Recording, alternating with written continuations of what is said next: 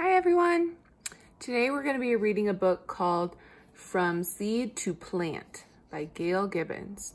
So what do you think we're going to be talking about for this book? Let's make a prediction. Do you think we're going to be talking about plants maybe? And maybe seeds? Let's find out.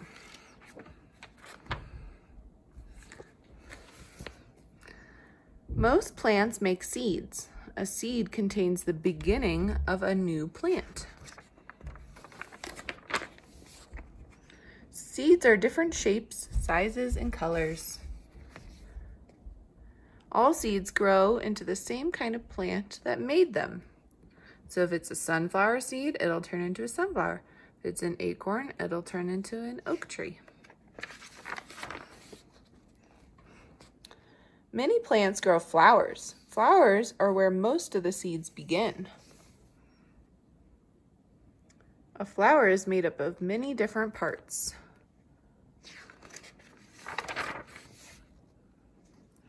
Before a seed can begin to grow, a grain of pollen from the flower must land at the bottom of the flower, and then this is called pollination. So it pollinates. Pollination happens in different ways. Often, wind blows pollen from flower to flower.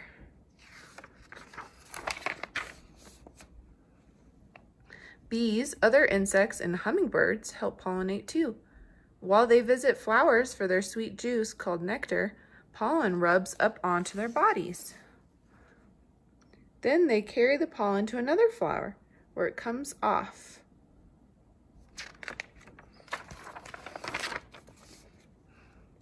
If pollen grain from a flower lands on the same kind of flower, it grows into an ovule. This is the beginning of a seed.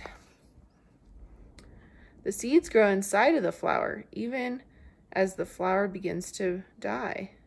As the seeds become bigger, a fruit or a pod grows around them. The fruit or the pod protects the seeds. When the fruit or pod ripens, it breaks open, and the seeds are ready to become new plants. Some seeds fall to the ground around the base of the plant where they will grow. Some pods or fruits open and the seeds pop out. Sometimes when birds eat berries, they drop the seeds. Other seeds fall into streams, ponds, rivers, or the ocean, and there they travel on the water until they stick to dirt along the shore. The wind scatters seeds. Some seeds have fluff on them that lets them float to the ground like tiny parachutes. Others have wings that spin as they fall. Animals help scatter the seeds too. They hide acorns and nuts in the ground. Some seeds have hooks that stick to their fur or people's clothes. Later, they drop off onto the ground.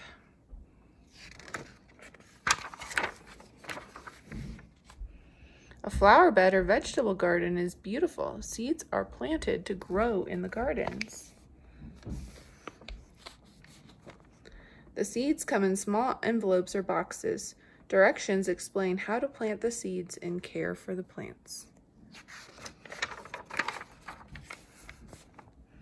The beginning of a plant is curled up inside each seed. Food is stored inside the seed too. The seed has a seed coat on the outside to protect it. A seed will not sprout until certain things happen.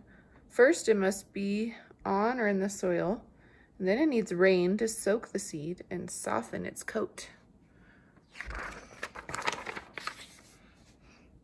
When the sun shines and warms the ground, the seed breaks open and it begins to grow.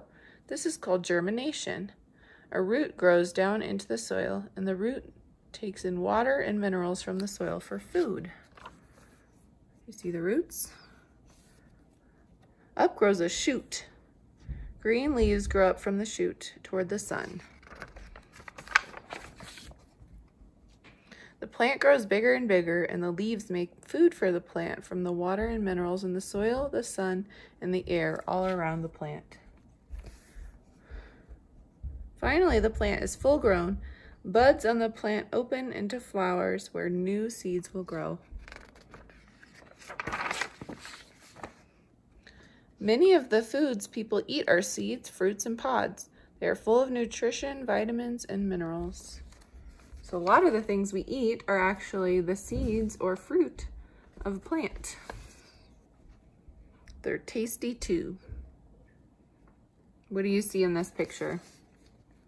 I see carrots and corn, pumpkin, tomatoes, and apples.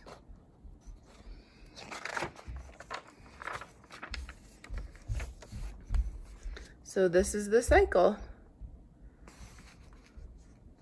of a plant. So it starts as a baby seed and it turns into a big plant, and then sometimes it grows flowers or fruit. Do you have a garden at home? Do you plant seeds? I'd love to see a picture of your gardens.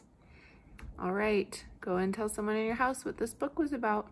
I'll see you soon. Bye.